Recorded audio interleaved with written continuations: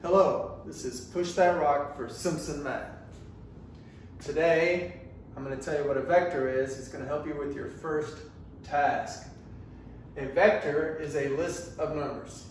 So a vector with n entries belongs to n space, denoted Rn. We read this Rn, not R to the n, just Rn.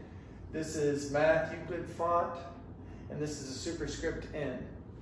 So here the list of numbers 1, 2, 3 is a vector. It has 3 entries, so it belongs to 3 space, 3-dimensional space. That's the space I'm walking around in right now.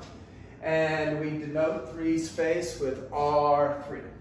Now we're going to limit our discussion to 2-dimensional vectors. So that means they're just going to have 2 entries, very short lists.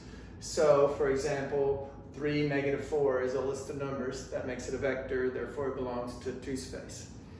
The list 1/2 and √3/2, that's a pair of numbers, so that is a list of 2 numbers, so that belongs to 2 space and would denote 2 space with R2.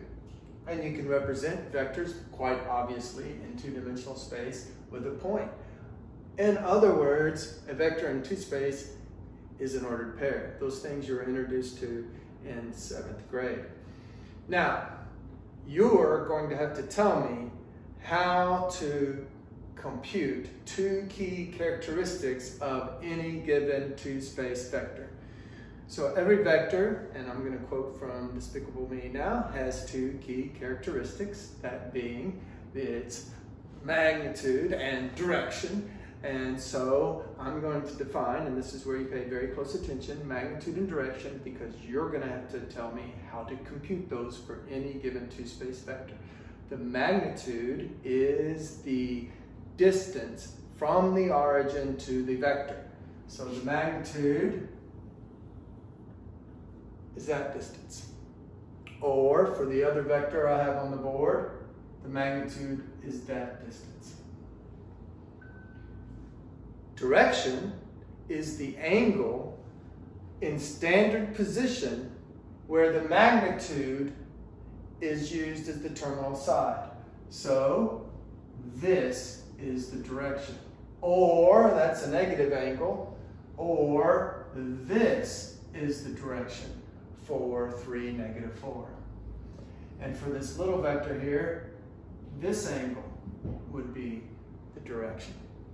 So obviously we can represent the direction multiple ways, but the magnitude is only one number because the distance is a single number.